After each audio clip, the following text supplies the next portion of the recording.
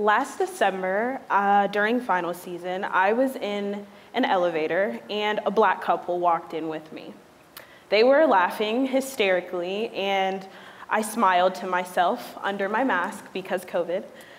And I realized that I hadn't laughed in quite some time, but final season will do that to you, so I wasn't too worried. The couple was talking about what they were going to eat and which restaurant they were going to go to, and they instinctively just turned to me and asked, do you know any nice places in the city? Like, are you familiar with the area? And I said, no, I just moved to New Orleans to start law school, and I'm not really familiar with the area. The moment I said law school, they looked at me with a mixture of shock and awe and admiration, and I felt instantly uncomfortable. But with that discomfort, I answered all of the questions that they had about my experience. Soon the elevator opened and they got off on their floor. And the man turned back at me and said, I'm so proud of you, hang in there. It's important for people who look like us to be in those spaces. I smiled politely because that's what you do. And the elevator went up to my floor. And as I was putting my key in the lock, I was thinking about what that man had said to me. And I thought about everything that it took for me to get to the point where I could say that I'm a law student at Tulane. And for the purposes of the speaker series today, the theme of that series is a diamond in the rough. And I instinctively thought about myself. Call it selfish or self-absorbed, but that's just the reality of the way my brain was working at the time. So this is my, you're probably wondering how I ended up here story. And if you're not wondering, just pretend for the purposes of me speaking to you today. I guess that journey for me started as an undergrad student in Auburn. I entered Auburn as a political science major, which tracks considering I'm in law school, but I was pre-med, and I know that sounds crazy, but I was interested in medicine at the time. But after I lost my first battle and then my second battle with organic chemistry, I decided that maybe it was time to switch things up and take another route. I figured that if the classes were going to be challenging, I should at least be interested in them. So I switched over to a pre-law track. But that kind of took such a long and difficult turn because I was also in ROTC training to be a member of the United States Air Force. So I had to talk to my commander as well as my academic advisor. And getting my commander to approve that change as a junior in undergrad was kind of a lengthy process. But eventually I got that done, and I moved on to the next step of that journey, which was to meet with our university's pre-law advisor. Hold on to the fact that I did say organic chemistry didn't go so well. So when I walked into the meeting with my pre-law advisor, she took a look at my transcript and chuckled ever so slightly. And I immediately knew that this meeting was not going to go well at all. So she basically decimated any dream that I had of getting into law school and told me that it was probably best that I go another route. So I decided that that would be my last time meeting with a pre-law advisor because that's just the kind of person that I am. And I went forward and said, I'm going to do the best I can in all of my classes, and I'm going to apply to law school. So I did that. I applied to 7 law schools and faced 7 rejections. But, you know, nothing like that's going to shake my confidence. And I decided that the best thing to do in that situation was to just hit the ground running and apply to 7 more schools. And I had a bit of a better outcome. I got 2 acceptances, and I was on 2 wait lists. Coincidentally, Tulane was one of the schools that I was on the wait list for. So as much as I wanted to go to school here, I didn't have such high hopes. But I made sure to contact the Office of Admissions every 2 weeks to ask about my status all through the summer. August came, and I decided that I probably should not be waiting on Tulane to get a decision from them. So I accepted an offer from a school in North Dakota and was set to move 21 hours away from where I grew up in Birmingham, Alabama, to go to law school, because I had decided as an undergraduate student that that was my dream. And for me, this journey was about trusting the process. So I just decided that the process was worth trusting. The day before I was supposed to move to North Dakota, I got a call from none other than Tulane University saying that I'd been admitted into law school and I'd received a scholarship as well, which blew my mind. But I had already paid seat deposit for the school I was going to attend. I had already put down first month's rent and a security deposit on a great apartment that I was excited about living in. But I told my parents, and we decided that instead of driving to North Dakota, I was going to make the trip to New Orleans the next day. So I woke up at 5 a.m. in the morning with my mom, because family support is everything, and we drove down.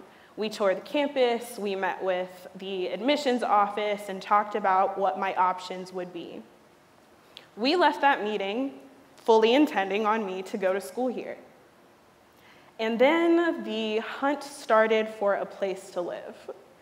As I'm sure so many of you know, with prices of inflation skyrocketing, housing in New Orleans is insanely expensive. So we searched and searched and searched for the week that I was here before orientation, and we couldn't find anything that was within our price range. And I think that's one of the things that a lot of students worry about coming into higher education, is just how costly these things are.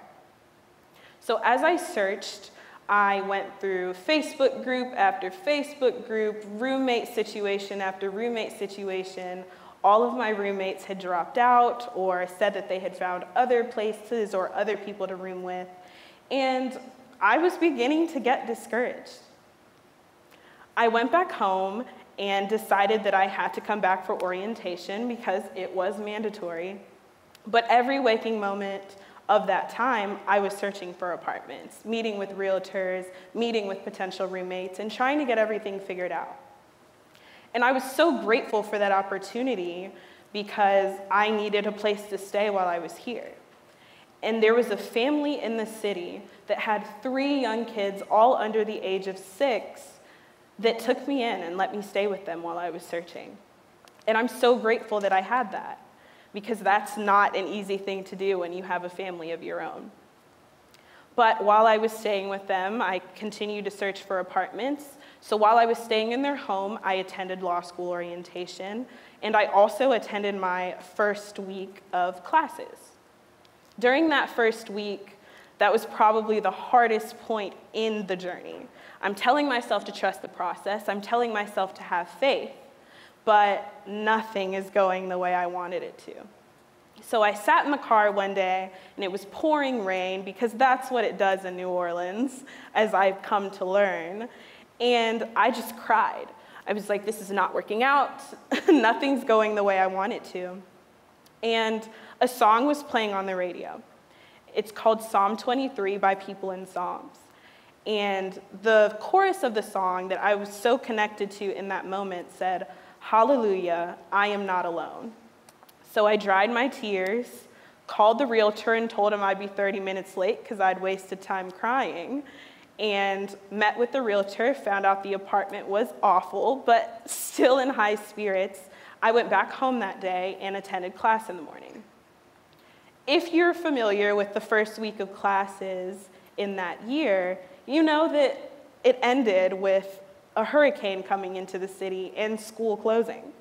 So that meant that I had to leave and go home to Birmingham for 6 weeks. And during that 6 weeks, hopes of finding an apartment was very bleak, considering the city was shut down, no one was working, and everyone was worried about the lives of people, as they rightfully should. But that meant that for so many of us law school students, and for me personally, I was having to go through that first semester of law school at home and not in the classroom environment. So I was searching for a roommate on Facebook and online, as I had been, but not finding much luck. After about 4 weeks of staying at home, I was set to come back to New Orleans in 2, one of the roommates that had previously dropped out of our housing arrangement called and said, "Hey, I found a place that I think you would really, really like. Do you think that it would be a possibility for us to still room together?" And I said, absolutely. Was I still slightly upset that she had dropped out of our roommate agreement previously? Yes, but I made it work. And we moved into an apartment together, and that's the apartment that I've been living in since I moved back in full-time in October. So for me, this journey of becoming a law school student here at Tulane was simply about trusting the process. Who would have thought that I would go from being a pre-med major to being rejected by a pre-law advisor to being rejected by 12 different law schools to being where I am now? So the message that I want to get across to you today is to trust the process. So many things look like they're not going to work out, and eventually, as you have faith, as you work towards your goals and the things that you want to achieve, they end up working out and making you proud of yourself for hanging in there. So many people start this first step in the life of adulting, choosing their path in higher education, and that is very, very difficult, as it was for me. So I stand before you today as a Black woman, as a first-generation immigrant from the South.